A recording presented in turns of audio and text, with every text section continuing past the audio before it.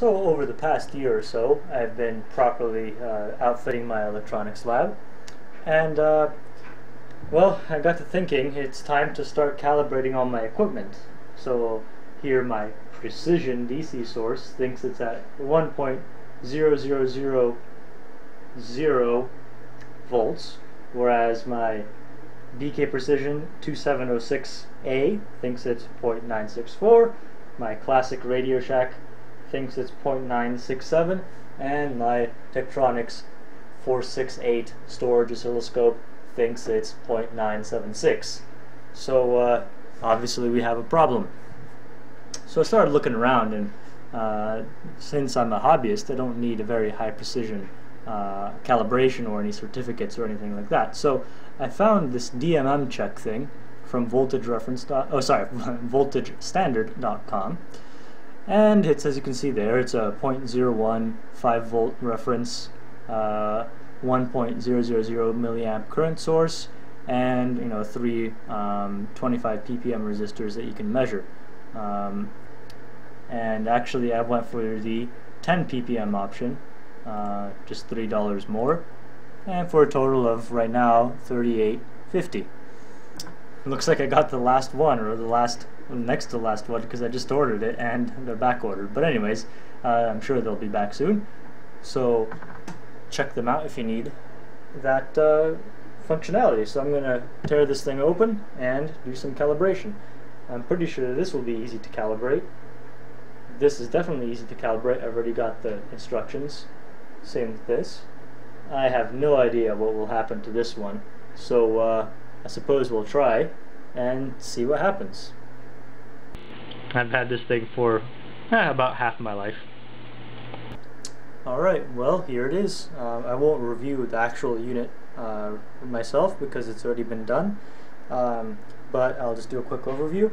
It comes with a piece of paper with all the information. It's been burned in for 624 hours, calibrated at 70F, and here's all the values of the resistors and things like that.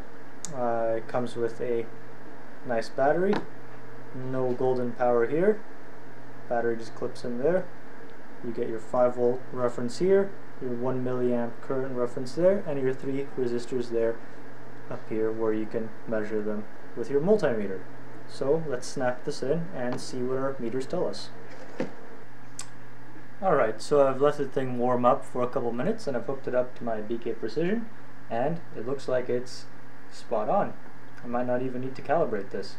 Let's try the resistances real quick.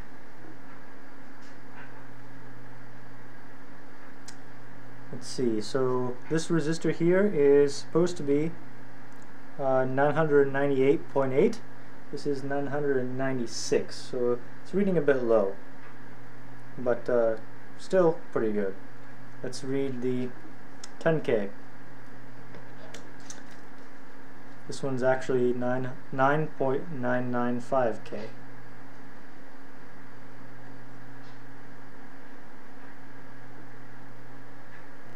This one reads 9.95. Again, a little low. And finally, let's try the 100.08K.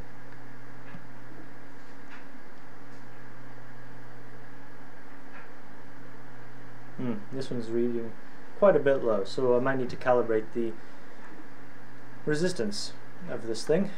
Finally, let's try the current. So this is supposed to be 1 milliamp.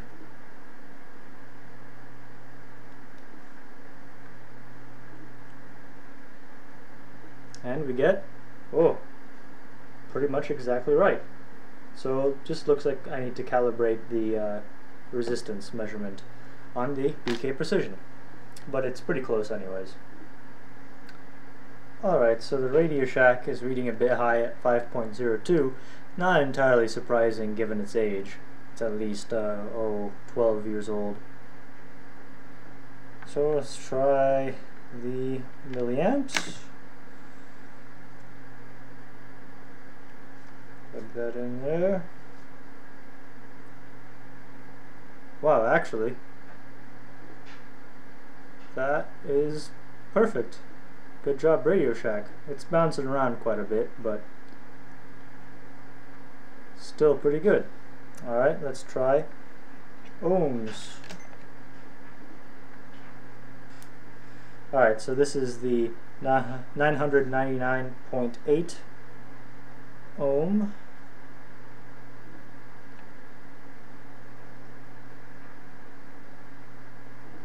Okay, a bit high.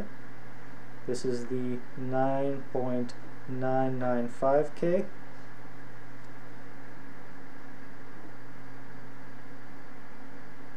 Again, rather high. And finally, the 100.08K.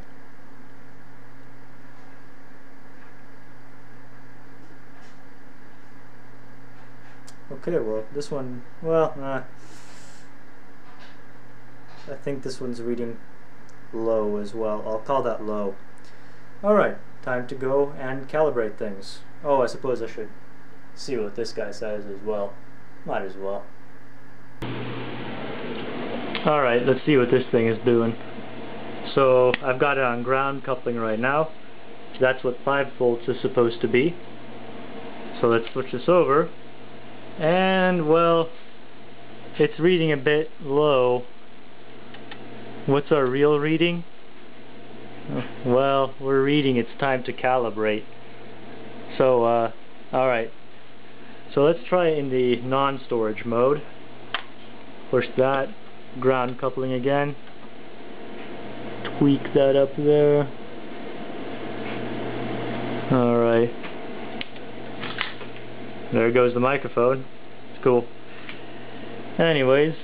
And, well, actually, that is pretty much exactly right. So it's only the digital add-on here that's not just right, but it should be possible to bring that into calibration. I actually haven't read the instructions for doing that. I read all the instructions for calibrating the analog stuff, but it looks like that's perfect. So yeah.